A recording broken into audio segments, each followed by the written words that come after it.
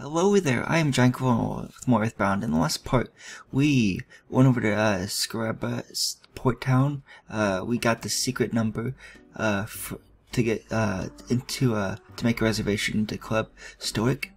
And this will be actually a very short part because there's only a certain amount of things I want to do. I'm gonna say this part's gonna only be like 5 minutes or less, honestly. You know, it sucks some people though. We're in the club, which is nice. Okay.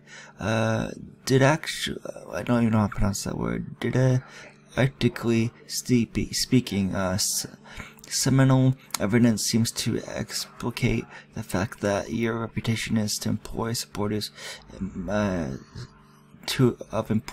Supports my theory of space-time synthesis. Of this, I am irritably confident. I think that's how you pronounce that word. You guys can't envision the final collapse of capitalism. Incredible. I don't think it's a very complicated issue. Pause. Oh, sorry. I was sleeping. Stuck to Mr. T. I think this is Mr. T. You don't understand what the hey everyone is talking about, do you? I don't either, but I try to be patient with the customers. They pay high prices just for a glass of water and the chance to have serious intellectual discussions. Actually, it's an easy business. You want a drink? We only serve water though. Okay. I really want to eat some magic cake. It's mysterious. It's a mysterious work of art. I can't get the cake on my mind. There's the only woman who can make magic cake. She's hanging out in this club. Yeah, she's over there at the entrance. Anyway, the absolute irony and study of self-identification is blah blah blah. I don't know what to do. Okay. And finally, it's stuck to you. The show. It's already started. Everyone stares at the stone on stage and philosophize.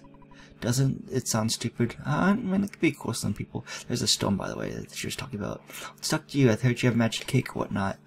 I finally awakened the enemy, the true self.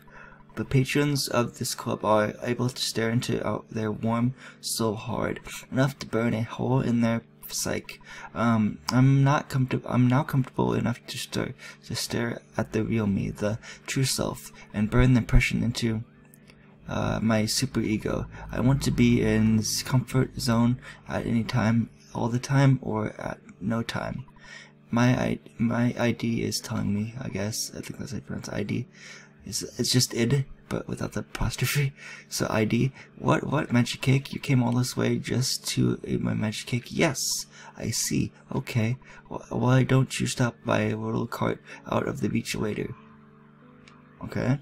She kind of just goes off and leaves the club, so we're gonna do the same thing. Let's take her up her offer.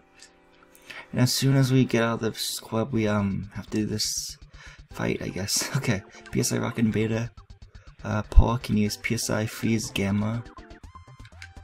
Yeah. Okay, and then Jeff can shoot the grace sign. Okay, didn't work on Ness. Awesome, good. Yeah, the Chris stopped moving. Awesome, nice. So hopefully this takes out the Chris taxi, or whatever it's called, the Mad Taxi. the Mad Taxi is totally scrapped. We won. Ness and his friends gained 1,985 experience each. Cool. I think there's still another one. Yeah. It kind of just drove up the stairs trying to run over Ness and his friends. It's not very nice. Ness, Paul, and Jeff, I should say. Okay, let's use PSI Rock and Beta. Bash and shoot. Yeah, there we go. We should be able to take it out in one turn, especially since no one's missing. That's good. Jeff kind of took a beating right there with 44 HP, I believe. Poor guy. Where's that Paul? I think it was Jeff though. Okay, bash and shoot then. It should be the last turn. 39 HP on Ness because he accelerated at him. It's not very nice.